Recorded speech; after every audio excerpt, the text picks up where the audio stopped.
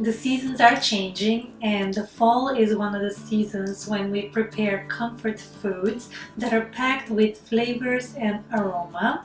This includes pumpkin and winter squash. That is why today I'll show you how to bake spaghetti squash. And the great thing about spaghetti squash is that it is a perfect substitution for pasta dishes. It is low calorie and contains high fiber, so it's very good for digestion.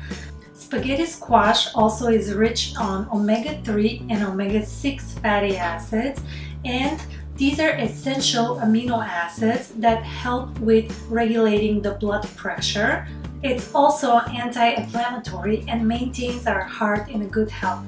So today I'm going to share two different versions of baked spaghetti squash, and as always it's vegan and gluten-free. It's perfect as a side dish or again as a substitution for pasta, and if you add a little sweetness to it like agave nectar, it makes a great dessert.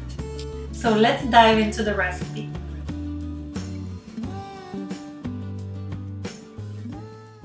To be able to cut the spaghetti squash easily, we will heat it in the microwave.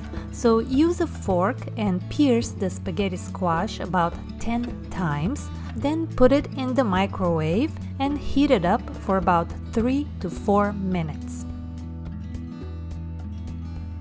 And next, use a sharp knife and cut the spaghetti squash alongside into 2 large pieces. I had to use the help of my partner Abby because it was pretty difficult to cut.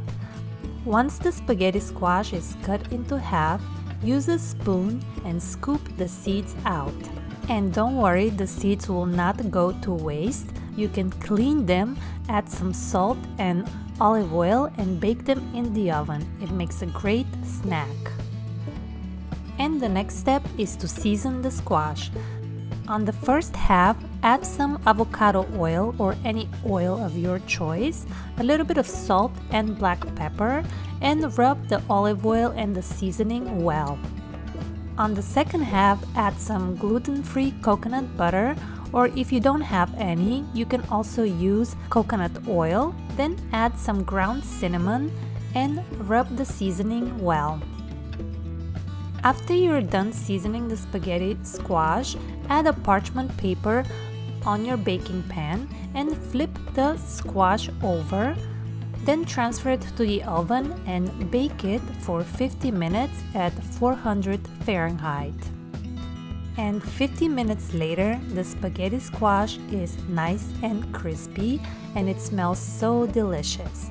So take it out of the oven and flip it over. And we have our spaghetti squash ready. It's pretty easy, right?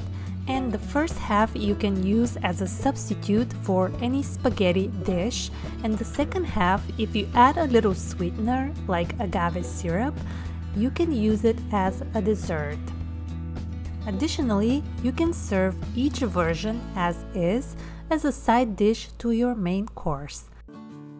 It also makes a great snack during your favorite movie, so I hope you enjoyed this delicious recipe, and if you did, let me know in the comment section below. As always, remember to subscribe, like, and share. See you in the next video.